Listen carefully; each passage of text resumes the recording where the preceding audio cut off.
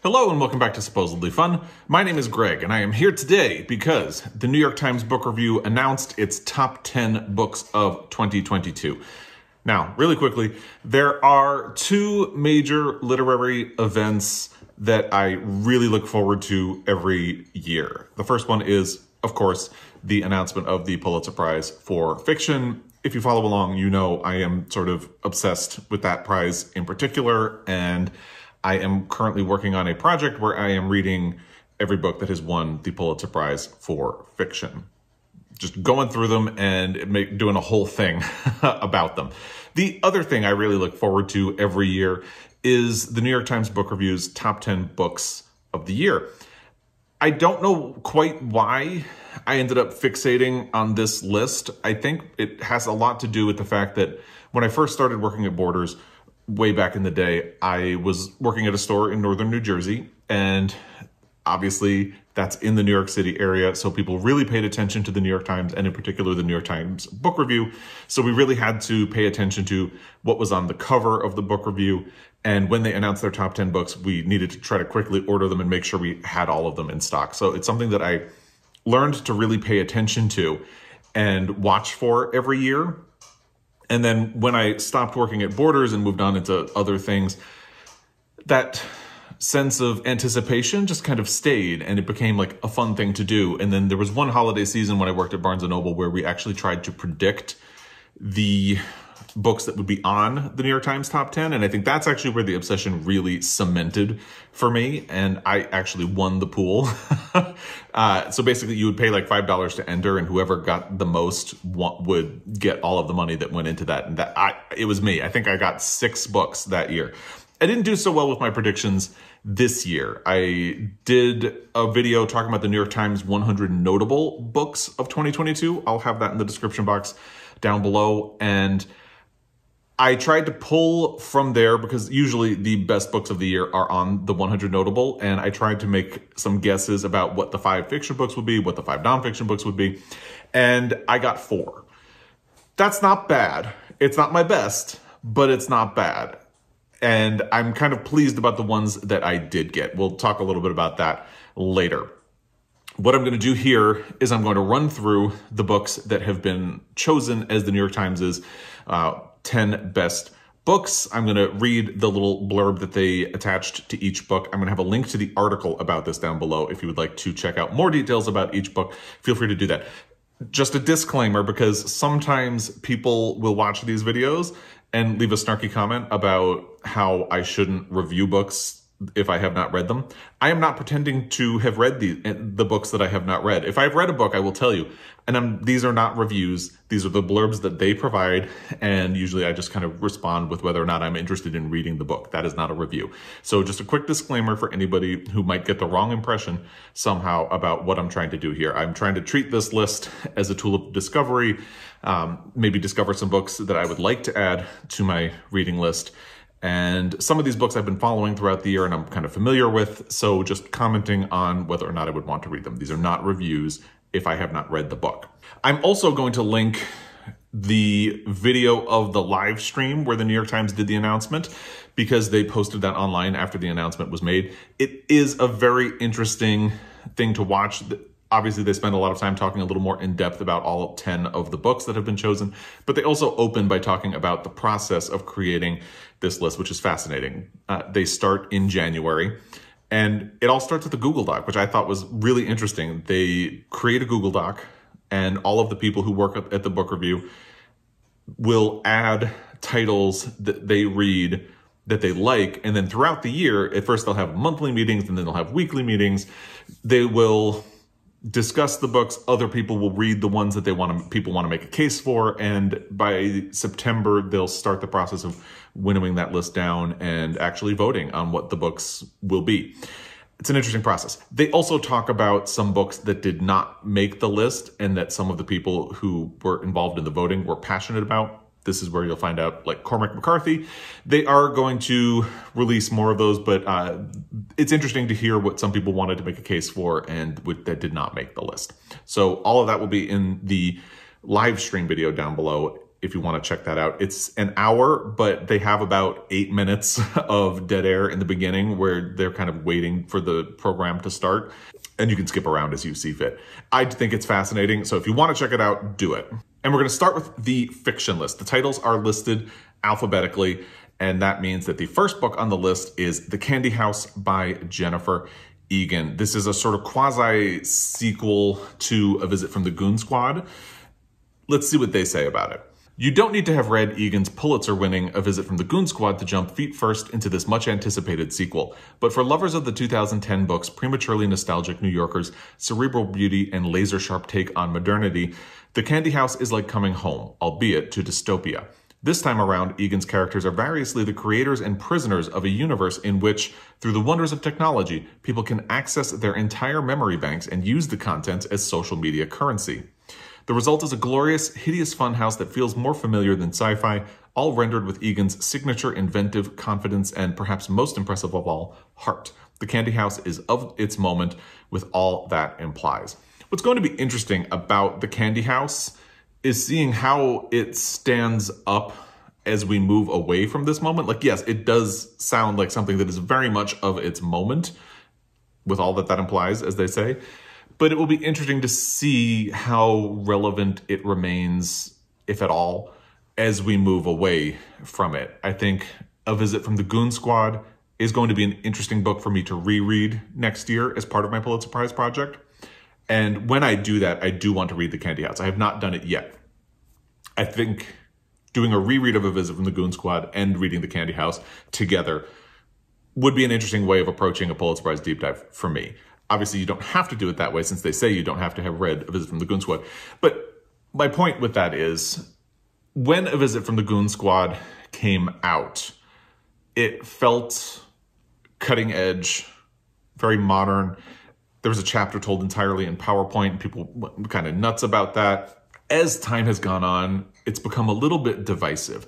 And part of that is when you create something that is of the moment and sort of speculating on where the moment is going, some things will be right, some things will be wrong. Eventually there will be answers, and you can end up feeling instantly dated. We've only been 12 years since A Visit from the Goon Squad, but there are people who feel like it's too of that time and not of this time anymore. I think that's part of the critique that people have of that book. We're too close to The Candy House right now to know if that's going to happen to this as well, because it does seem like it deals with more resonant topics than A Visit from the Goon Squad in certain ways. Obviously, social media currency is something that has really blown up recently and that a lot of people really care about and spend a lot of time thinking about, and that's fascinating to me. I do think Jennifer Egan is someone who is good at creating this sort of sharp critique on, or just emphasizing like a perspective on something that is very current. But again, it's going to be interesting to see how it holds up as we move away from its publication date. It's a book that is really easy to talk about now, perhaps, but maybe not 5 years from now, maybe not 10 years from now. And that is definitely, I think, something that has started happening to A Visit from the Goon Squad, which is why it seems like it's become a bit of a divisive book over time. And we don't know if that will happen to The Candy House, but it'll be interesting. I do want to read this book. I confess I mostly want to read it because of its relationship to A Visit from the Goon Squad. But I also saw Jennifer Egan speak at the 92nd Street Y when I still lived in New York, and I thought she sounded fascinating, and her perspective on why she created that book and how she created that book, A Visit from the Goon Squad, was fascinating. And I am always interested in what she does, even though I haven't read any of her other books yet. So I'm interested in reading this. And again, the full list will be down below if you'd like to check out more about the title. But I'm interested in reading it, and I probably will be reading it next year because I want to do a reread of A Visit from the Goon Squad for my Pulitzer Prize project and see how that goes. The next book is something that I looked at when I was going through the 100 notable list that the New York Times pulled together, and I didn't single it out for my video running through, I think, 40 of the books on that list. It's Checkout 19 by Claire-Louise Bennett. So I kind of missed this one. Well, I saw it. I just didn't pull it out from the list, so I missed it from that perspective. Here's what they say about it. Bennett, a British writer who makes her home in Ireland, first leaped onto the scene with her 2015 debut novel, Pond. Her second book contains all of the first's linguistic artistry and dark wit, but it is even more exhilarating. Check out 19, ostensibly the story of a young woman falling in love with language in a working-class town outside London, has an unusual setting, the human mind. A brilliant, surprising, weird, and very funny one. All the words one might use to describe this book, experimental, autofictional, surrealist, fail to convey the sheer pleasure of Checkout 19. You'll come away dazed, delighted, reminded of just how much fun reading can be, eager to share it with people in your lives. It's a love letter to books and an argument for them, too. I think that's a much better description of the book than the blurb that they had in the 100 Notable, because if the blurb in the 100 Notable had been this, I probably would have pulled it to feature in my video where I ran through some of those. That sounds much more interesting. I don't think I'm going to run out and find a copy of this book. I don't even know if I'm really going to backburner it. It does sound interesting, but there are definitely books on this list, particularly on the fiction side, that I would like to get to first, Candy House being one of them. And I think there's definitely a world in which I would pick it up, but I'm not really interested enough. I kind of get put off when books really emphasize being experimental and focusing on language.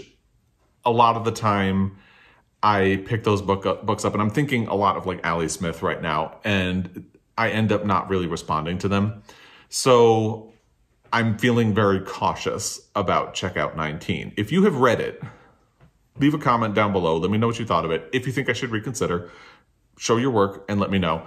But as it stands right now, I think it sounds like a very interesting book, but probably one that I would not really seek out right now. Then we get to a book that I am currently reading and which I am pretty sure is going to be one of my own favorite reads of the year, Demon Copperhead by Barbara Kingsolver. I'm loving this book right now. Let's see what they say about it. Kingsolver's powerful new novel, a close retelling of Charles Dickens's David Copperfield, set in contemporary Appalachia, gallops through issues including childhood poverty, opioid addiction, and rural dispossession, even as its larger focus remains squarely on the question of how an artist's consciousness is formed. Like Dickens, Kingsolver is unblushingly political and works on a sprawling scale, animating her pages with an abundance of charm and the presence of seemingly every creeping thing that has ever crept upon this earth. I think that's a really great description of this book and everything that Kingsolver is doing. She is absolutely political, but not in a pointed way. Like, she's not constantly nudging you about something. She's just reflecting the experience of this protagonist. And by empathizing with him, showing you his plight and how unfair a lot of the things that happen to him are, and how set up for failure he is in so many ways, and how devastatingly sad that is. And I am just a really big fan, and a lot of that comes down to the empathy that is in this book. I certainly think you can do retellings of books in a lot of different ways, but it's interesting when sometimes they don't really add anything. And I think the fact that she is coming in as politically minded as Charles Dickens was when he wrote David Copperfield, the fact that she is coming in wanting to reflect realities of America, taking a classic tale that people are familiar with and bringing it into the modern world and showing that a lot of those things are still here and making it resonant with people who live in the modern world. I love it. I think this is a fantastic book, and it's going to be one of my favorite reads of the year. It would have to fall on its face in the last half for me not to include it on my favorite reads of the year, but I'm pretty sure it's going to be very high up there. And I think this is one of two frontrunners for the Pulitzer Prize for Fiction next year. We'll get to the other one in a moment, trust me. And that's not a pun. Although I guess it kind of is, but it was accidental. Yeah, definitely I think this is one of two frontrunners for the Pulitzer Prize for Fiction. The Pulitzer Prize is difficult to predict. Sometimes being the frontrunner is a difficult position to be in, and I do think that the fact that there appear to be two frontrunners this year for the Pulitzer Prize makes it a really interesting race, but I think this is definitely one of the two. Let's move on to the next book, which was also on the Washington Post's 10 Best Books of the Year. I'll link my reaction video to that down below. It is The Furrows by Namwali Serpell. After losing her brother when she was 12, one of the narrators of Serpell's second novel keeps coming across men who resemble him as she works through her trauma long into adulthood. She enters an intimate relationship with one of them, who's also haunted by his past. This richly layered book explores the nature of grief, how it can stretch or compress time, reshape memories, and make us dream up alternate realities. I don't want to tell you what happened, the narrator says. I want to tell you how it felt. That's a really interesting line to pull from the book, and I think this sounds like an achingly beautiful book. I don't think I can read it right now. If you follow along, you know we lost a dog this year, and that's been a process for us. I have been going through a lot of grief over that. So I'm not a person who can work their way through something like that by diving into thought pieces about it, novels about it, and things like that. I kind of have to process on my own, and then maybe I can visit other thoughts that will dive in a little deeper. So I am really kind of intrigued by this book, but I absolutely don't think it's something that I would be able to read right now. Maybe 6 months from now, maybe a year from now. We'll see. I was intrigued by Serpell's previous book, which is called The Old Drift, I believe. And part of me wonders if I would go back and read The Old Drift first. But the more I hear about The Furrows, the more it starts to seem like something that I might want to not wait for, not hold out to do The Old Drift first. Maybe I would jump to The Furrows. I just need to be in the right mind space for it, and I'm not there right now. So it is what it is. I might get to this at some point, but not now. The final fiction book on the top 10 books of the year, according to the New York Times Book Review, is the other big Pulitzer Prize contender for next year, in my opinion. It's Trust by Hernan Diaz. Here's what they say about it. Diaz uncovers the secrets of an American fortune in the early 20th century, detailing the dizzying rise of a New York financier and the enigmatic talents of his wife. Each of the novel's 4 parts, which are told from different perspectives, redirects the narrative and upends readers' expectations, while paying tribute to literary titans from Henry James to Jorge Luis Borges. Whose version of events can we trust? Diaz's spotlight on stories behind stories seeks out the dark workings behind capitalism, as well as the uncredited figures behind the so-called great men of history. It's an exhilarating pursuit. So I have heard mixed reviews about this book from people. Some people love that sort of fragmented approach to telling the story and the way it upends your expectations, as the New York Times says. There are other people who get really frustrated with it and don't think it quite works or comes together. So I think this is something that I'm going to need to read for myself at some point and see if it works for me. I am intrigued by the concept, and I think part of why it feels like Demon Copperhead and Trust are far and away becoming the frontrunners for the Pulitzer Prize next year is that they are both inherently American. And the Pulitzer Prize, if you're not familiar, the mandate for it is to reward an American author, preferably for a work that deals with American life. And these both take very different approaches to that. Obviously, Demon Copperhead is taking a British story and making it resonantly American by focusing on rural poverty and Appalachia and opioid abuse, a lot of heavy topics that have plagued this country for a long time and maybe haven't been discussed. And Trust, meanwhile, is really focusing on the financial sector and American fortune. I mean, it's a topic that has been at play in this country as long as this country has existed. Go back 100 years and you would find people talking about American fortune and capitalism just as much. And that's one thing that I find really interesting about this, because about 100 years ago, the Industrial Revolution had happened and there was a lot of industrialization in the United States, and you had oil barons that came out of that and things like that. So it's a topic that has been part of the fabric of America for a long time. And I am someone who is really intrigued by stories behind the stories. So that immediately intrigues me about this book. It'll be interesting to see if the format of it works for me, or if, like some other people, I get a little bit frustrated with it, but I definitely want to read it. And they both sound like urgent, topical, but also historical subjects to discuss in American history. And I think the fact that they are both the most consistent books that have appeared on best of lists for this year also kind of puts them in the ballpark where they seem like frontrunners, but it'll be interesting to see what happens. And it feels like in recent years, there's only really been one book that has been a runaway frontrunner for the Pulitzer Prize for Fiction. Last year, I would say it was The Love Songs of W.E.B. Du Bois, even though that book ended up not even being a finalist. And I think that just goes to show you can't predict the Pulitzer, and also how sometimes being the frontrunner can kind of work against you, especially if you get a jury for the Pulitzer that likes to find new things or maybe books that had kind of passed other people by. These books would not fit that bill. And actually, I think the last time I can remember there being two far and away frontrunners for the Pulitzer Prize was when Jennifer Egan won, because A Visit from the Goon Squad was one of the most consistently top 10 books of that year, and so was Jonathan Franzen's Freedom. So it really felt like the conversation was coming down to one or both of those.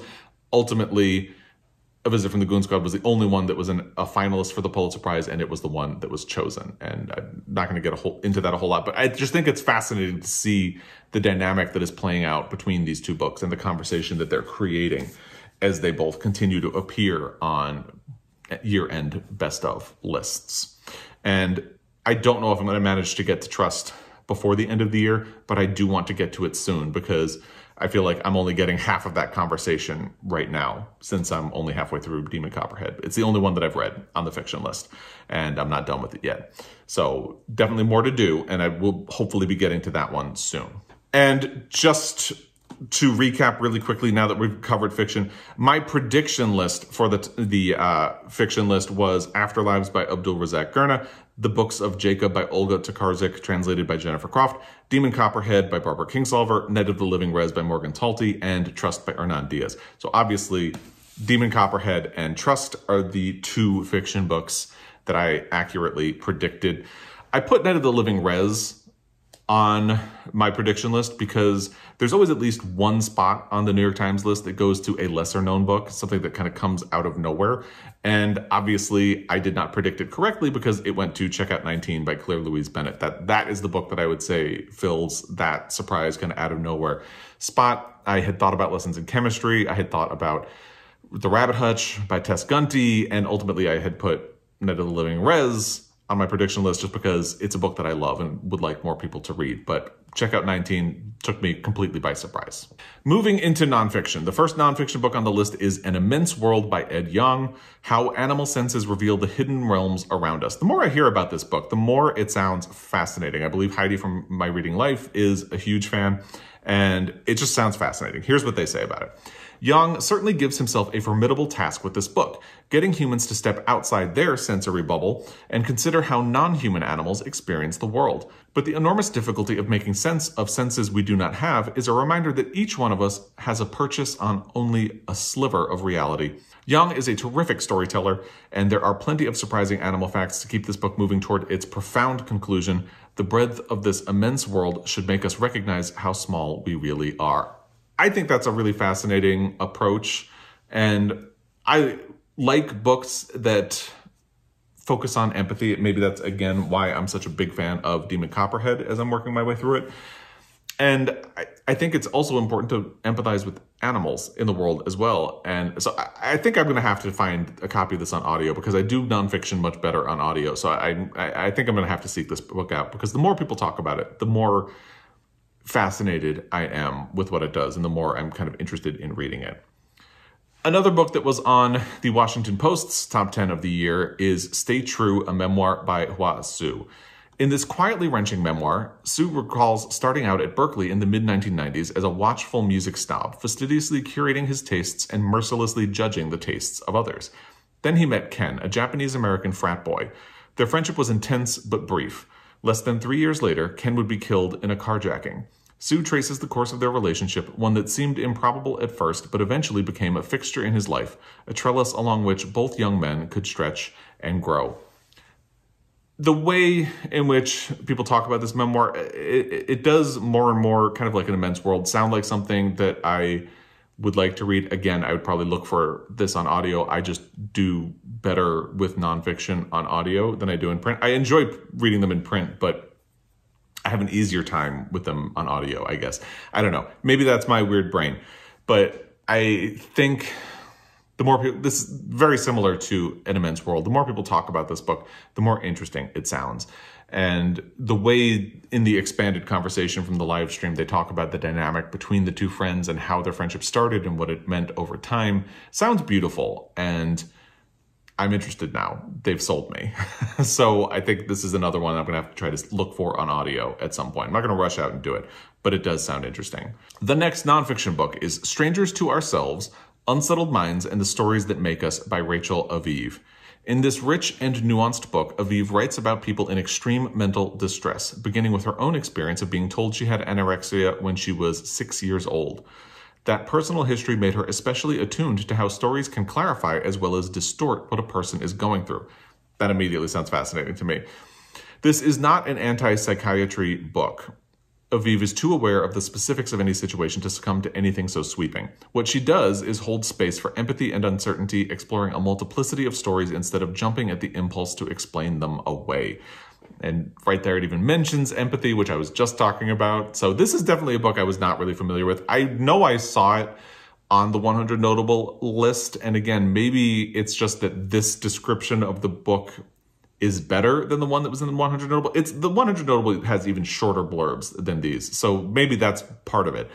But this sounds much better to me. And actually, listening to them talk about it in that expanded conversation in the live stream, again, really made it sound fascinating. So this is actually, again, something that I will probably be seeking out on audio and maybe not rushing out to read, but definitely looking for in the future. Now, spoiler alert for my scorecard. The next one is one of the books that I predicted would be on this, and I'm feeling really proud that I managed to pick this one out of the 100 Notable and then add it to my predictions list. I'm feeling very smug about it. It's Under the Skin, The Hidden Toll of Racism on American Lives and the Health of Our Nation by Linda Villarosa.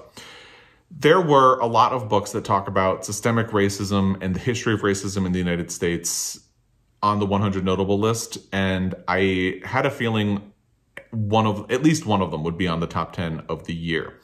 And the one that I picked out to be representative of that was this book when I did my video recapping or kind of summarizing some of the books that were on that list.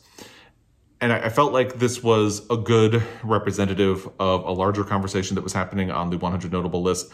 It seemed like a wild card to predict for the top 10 list because the focus on healthcare could either throw it out of the conversation, but it's, in my mind, it focuses on an area that people don't really think about or talk about as much when they talk about systemic racism, and which is actually an urgent problem in this country. So that's why I had picked it out, and sure enough, that is why they selected it. Here's what they say about it. Through case histories as well as independent reporting, Villarosa's remarkable third book elegantly traces the effects of the legacy of slavery and the doctrine of anti-blackness that sprang up to philosophically justify it, on black health, reproductive, environmental, mental, and more. Beginning with a long personal history of her awakening to these structural inequalities, the journalist repositions various narratives about race and medicine, the soaring black maternal mortality rates, the rise of heart disease and hypertension, the oft-repeated dictum that black people reject psychological therapy as evidence not of black inferiority, but of racism in the healthcare system. I think it just sounds fascinating. And when I saw it on the 100 Notable list, I had started thinking that it sounded interesting enough that I would probably look for it on audio. Now, hearing them talk about it in the expanded conversation, this expanded blurb about it has kind of convinced me that I would like to read this book. So again, I'm going to be looking for it on audio, probably not by the end of the year, maybe at some point next year.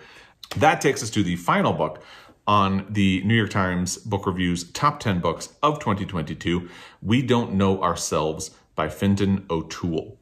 O'Toole, a prolific essayist and critic, calls this inventive narrative, quote, a personal history of modern Ireland, end quote, an ambitious project, but one he pulls off with elan. Charting 6 decades of Irish history against his own life, O'Toole manages to both deftly illustrate a country in drastic flux and include a sly, self-deprecating biography that infuses his sociology with humor and pathos. You'll be educated, yes, about increasing secularism, the Celtic tiger, human rights, but you'll also be wildly, uproariously entertained by a gifted raconteur at the height of his powers. And I don't think I even really noticed this one on the 100 Notable list, But hearing them talk about it and this blurb about it really convinces me that again, I want to read all of the books on the nonfiction list. And I'm going to have to look for it on audio at some point. The fiction list, I think there's really just that one book, Checkout 19, that I might avoid. But the nonfiction list is solid to me. I want to read all 5 of them. And I'm probably going to do it on audio. I don't know when I'll get to any of them, really, but I would really like to read all 5. And one thing that has really interested me, especially since I read The Heart's Invisible Furies by John Boyne, is how drastically Ireland has changed over such a relatively short amount of time. And the fact that this deals with that, and I love the idea of taking big, sweeping historical changes and making them personal. I love that. I love that. So this book immediately appeals to me, and the fact that it's done with humor just makes it sound even better. So this is another one that I will probably be seeking out on audio at some point. And before we wrap up, I'll just tell you my nonfiction predictions. I got 2 correct. So overall, I got 4 out of 10 predictions correct. I had thought Breathless, The Scientific Race to Defeat a Deadly Virus by David Quammen would be here. Oddly, both of the books that I felt reasonably certain would be on the nonfiction list are not here. The first one being Breathless, the second one being Constructing a Nervous System by Margot Jefferson. I really thought both of those books would be here, but they're not. Oh well. And then there's An Immense World by Ed Yong. I got that one right. Then The Revolutionary Samuel Adams by Stacy Schiff, and Under the Skin, The Hidden Toll of Racism on American Lives, and On the Health of Our Nation by Linda Villarosa. So I got Under the Skin and An Immense World correct. I really thought Breathless and Constructing a Nervous System would be on this list, but the fact that they're not, I like that they highlighted some other books as well. So predictions, you get some right, you get some wrong. It is what it is.